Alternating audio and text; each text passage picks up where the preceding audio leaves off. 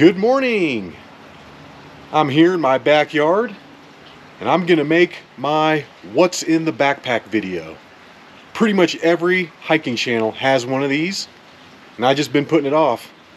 Actually, I did one a couple years ago and it ended up being like 30 minutes long. I didn't like the audio, so I just scrapped the whole thing. Well, let's just get into it, or else this one's gonna be 30 minutes long. All right, first things first. Let's look at the electronics on the outside. This is going to be my Nikon B700 camera. This is the one that does all the awesome zooms. Pretty cool. Yeah, unfortunately they have discontinued this camera. They don't make it anymore. You're basically going to have to spend a lot if you want to buy one. Next is the Garmin Explorer Plus GPS. This thing is amazing. I highly suggest everybody get one of these if you're going to do any kind of off-trail hiking. It's awesome. I think this was like right around 400 bucks or something like that. I'm not sure. And then you do have to get a subscription for it. I believe mine is like $12.99 a month. It's the most basic plan. You also get unlimited text messaging from this unit. You can set 3 messages and then send those out as much as you want. You can put like 10 people on the recipients list. So my 3 messages are basically like message number 1 is I'm at the trailhead. So I'll send that at the beginning of the hike and then at the end of the hike, you know, that I'm at the trailhead. And then number 2 is I'm at the destination. And number 3 is this is taking longer than I thought, but everything's okay. So, you know, if I get on something that's taking like way longer and people are expecting me back at a certain time, I'll send that one out just to let them know that I'm safe. But yeah, you can send those out as much as you want. And the really cool thing is when you send that message, it comes with an attachment that you can click on and it will show the exact position of where I was when I sent that message. I mean, you can like keep zooming up and you can see like the rocks that I'm sitting on. It's insane. It's totally cool. So that way when, you know, you send the messages out, people can know exactly where you're at, what you're doing. And then this is a GoPro Hero 9. This is actually not the one that I'm filming with right now. This is actually a second one. I had some mishaps, had to have a new one sent to me, and I actually had 2 of them sent to me, so I've got an extra GoPro. But that's basically it. I've got a little attachment that it clips onto my backpack right there. Just clips right in. I'm actually using the attachment right now for the tripod, but you just quick release, sticks right there. You just hit record and just walk with it. This thing is an amazing camera. I only wish I would have got one of these earlier. But that's pretty much it for the electronics. Let me move these off the table so I don't knock them off and break them. And then next on the list is your water bladder. I mean, this goes without saying how vital water is. If I'm doing something epic, I'll fill this bad boy all the way up. It holds 100 ounces. And if I'm doing something real crazy, I'll actually take some extra bottles of water and stash those. I've done that on a few videos. But yeah, this water bladder is 10 years old now. It's the same one. It's the only one I've ever had. It's crazy, but water still tastes okay, so I'm going to keep using it. All right, let's get into the backpack now. The backpack itself is an Osprey Kestrel 48. It's pretty big. People like to make fun of me. They're like, why do you have that giant backpack?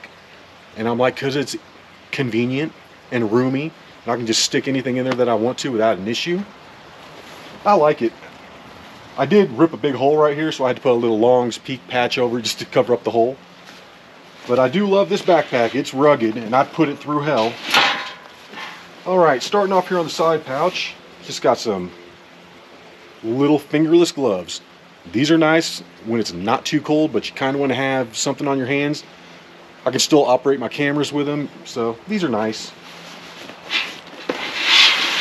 On the other side, I've got my little rubber palm gloves. Jamie actually got me these from some electrician store or something that he knows about, like $3-4 bucks. These are awesome. I suggest everybody get some of these. I mean, you can get them at like Ace Hardware, different variations, but they're just real lightweight gloves. Are cloth on the back, rubber on the palm. But these are nice. If you're going to be doing any kind of off-trail hiking where you're grabbing onto rocks or anything, these are helpful. They'll protect your hands. Plus, they protect them against cactuses. I mean, I can't tell you how many times I've been climbing up somewhere and just grabbed a cactus. And, I mean, it still hurts, but these will stop the majority of the prickles. All right. I'll usually carry a map right here in this big flat pocket. Just wherever I'm at, I'll just grab the map for that area, stick it in right there. All right, let's go through these front pouches. These are real handy. I can get to these real easy. I can just be hiking, just unzip it right here. But in the left one, I've got the convertible part of my hat. There's a trick to putting it on too. You gotta put your head through here. Make sure your buttons are down. And then just click them in. Boom. Keeps the sun off your head. Keeps the wind off your face. And like I've said in other videos, it looks super cool.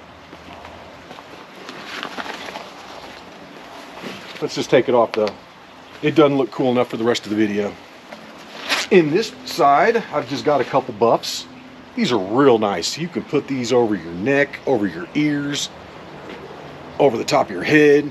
If you need a quick hitting little mask, you can pull it up over your mouth. Real nice. Got two of them. And then I also had to put my whistle in here too. I used to like to hang the whistle off the front, but I just ran out of room. So it's in there. No big deal. I can still get to it pretty easily. Okay, got those two little pouches out of the way. This is going to have some technical equipment in it. Well, socks aren't technical, but these are real helpful. If your feet get wet, if you get sweaty, you know, and you need to freshen up, changing your socks and just readjusting your shoes makes a huge difference. Right here we got the little mini tripod, the little extenders. I think I got this like free with a roll of film in 1998. This thing is old, but it works and it's super lightweight. I've used that thing so many times, not even funny. Got a couple fat ace bandages right here for my bad knee. If I'm getting ready to go down something that's pretty serious, I will wrap it up. I got a little GoPro flotational handle. If you hook your GoPro to this and drop it in the water, it'll float. But I more like just kind of like to use just to hold it up right here for certain occasions. It's real nice. Plus, if you need that extra little bit to hold over the edge, right there. Got the head strap. Next time I get on some crazy class 3, I'm going to put that on. We'll get some sweet views with the head strap. Life straw. Spend the 20 bucks and get one of these. Ask for it for Christmas. Tell someone you want it for your birthday. Get one of these. I'm not kidding. Even if you have to use it just one time, it's worth the 20 bucks. I've used it dozens of times. This thing has saved my life before. And last but not least, in this pocket, we've got the first aid kit. Nothing serious with this. It's chucked full with tons of band-aids. I've found sometimes that you need a lot of band-aids to stop the bleeding. We've got a few like little towels with some Ziplocs. Little roll of duct tape. That's nice. If you get a big blister on your foot, some duct tape is nice. Little tiny mini chapstick. As a rule of thumb, I don't wear chapstick, I don't wear sunscreen, and I don't wear bug spray.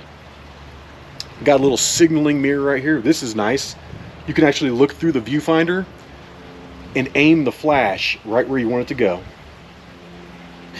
And it works too, I've tested it.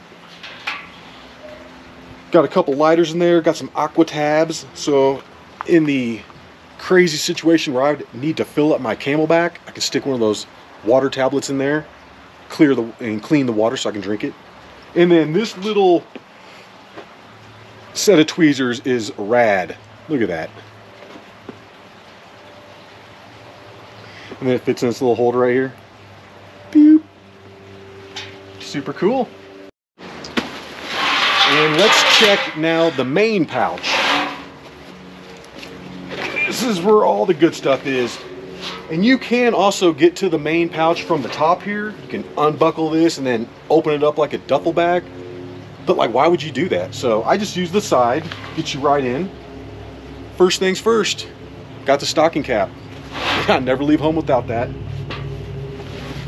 Also got the heated gloves. I'm telling you, You're probably sitting at home thinking that these are a gimmick, but I let Chris try them the other day and he's like, oh my gosh, I'm getting a pair. And if you do get a pair of these, here's just a quick tip. When I'm not using the gloves, I leave the batteries unplugged. You plug them in right there. But when I'm not using them, I don't leave them plugged in. That prevents the accidental hitting of the button, turning them on, and then using the battery up. I've actually done that before, so leave them unplugged. We've got the standard North Face thermal ball right here. These are amazing jackets. They weigh but just a few ounces. You can smash them up to a little ball. They fit anywhere. And these little suckers will keep you warm. I mean, it's just so nice sometimes. Even on a summer day, if you get up on some, 13er or something, it's a little chilly up there, you throw this bad boy on. Super comfy. And then also, pretty standard, this is the windbreaker shell.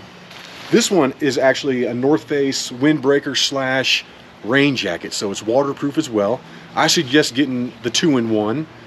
This thing is really nice. I mean, it's amazing. This thing cuts the wind down. If you're wearing this and it's windy, I mean, this is like noticeable. It helps.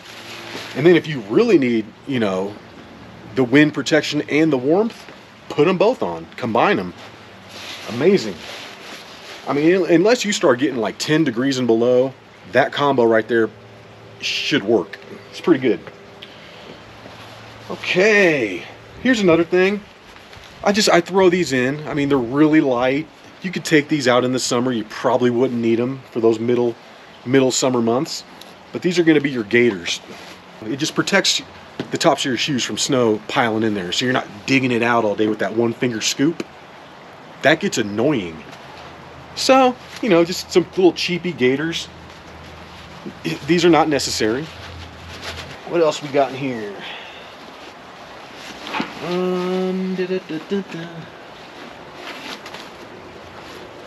These are going to be my micro spikes.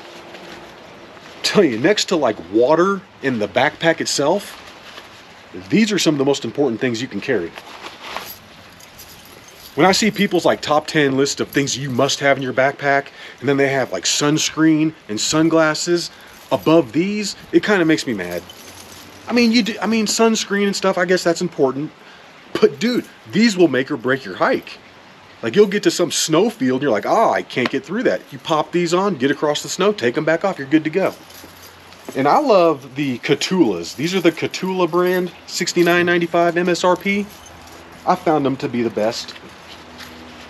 I had some hill sounds, I broke them.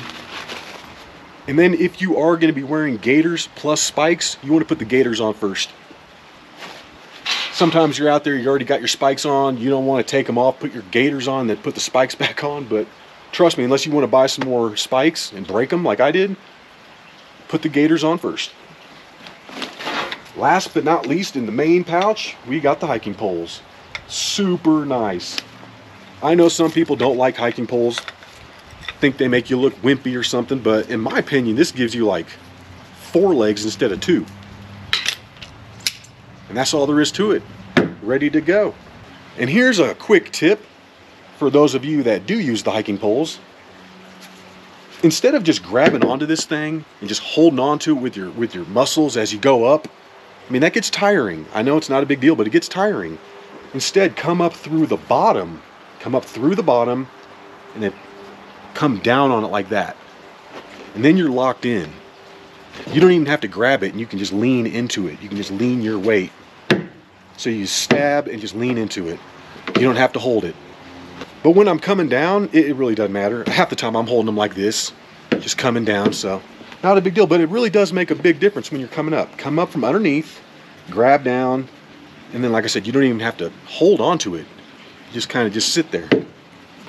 And then in the bottom of the backpack, I like to carry some emergency winter gear. Even in the middle of the summer, I carry this stuff.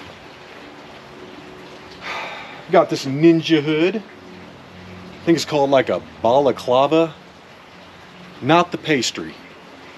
This is the hood. I got a couple extra buffs. I feel like you can never have too many of these. You can layer them up. And then this buff right here is like way bigger and way thicker. So it's pretty nice. Got a couple extra little North Face gloves if I need something light. Got the little Oakley thing that goes over my mouth. There have actually been cases where I have used all this stuff. I've had all of it on because it just gets really cold.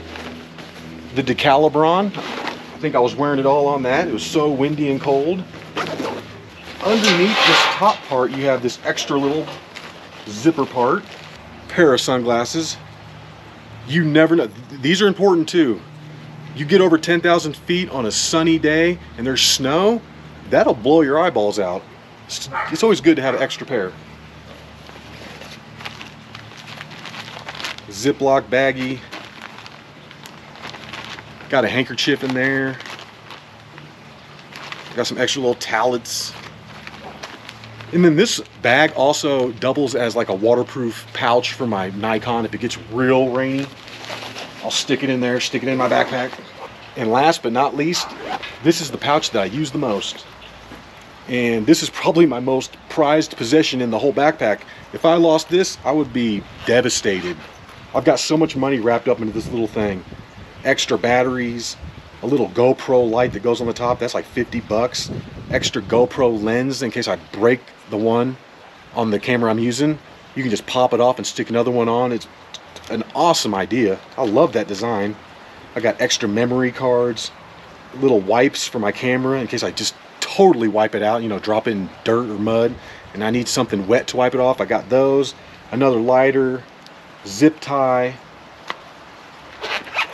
I don't know, but that little sucker weighs. Beef stick. Beef stick. The snacks always change. This just happens to be what I have in here right now. Got some little honey pouches. Here's the black diamond headlamp. Real handy, just to always have. You never know. I mean, you might come across a cave that you might want to go check out. Boom, you got your headlamp. Here are some micro doses for CBD/THC energy. I don't know if you're going to be able to get these in the state you live in, but you can get them in Colorado. And I love them. If I start getting tired, start getting a little weary, you pop a couple of these under your tongue, you're good to go. I always have an energy drink of some type or another. I used to love the yerba mate shots, but they quit making those for some reason, so I had to switch it over to the Ethan's Organic. It's about the same thing. Those are strong. I got some more little bathroom towelettes, plus some extra Ziplocs, because you definitely want to pack out what you pack in. Luckily, I don't have to use this stuff. I take care of business before the hike begins. I'm good. And then, yeah, this is the last thing in here. These are my cards. I think I only handed out maybe like 4 or 5 of these all last year. But, yep, that's them. I've got like 2 more boxes of them in my car. They're like this big. I don't know. Like, I'll have those for the rest of my life. But yeah, that's pretty much the contents of the backpack. I always carry that stuff with me. It's not too heavy. And then here's a tip when you're wearing your backpack. I see some people walking around, they don't even have this part strapped. It's like, this is the most important part of the backpack in my opinion. You want this right over your hips. And you want it tight. Yeah, you might have a little fat roll hanging over like I do, but you want that tight.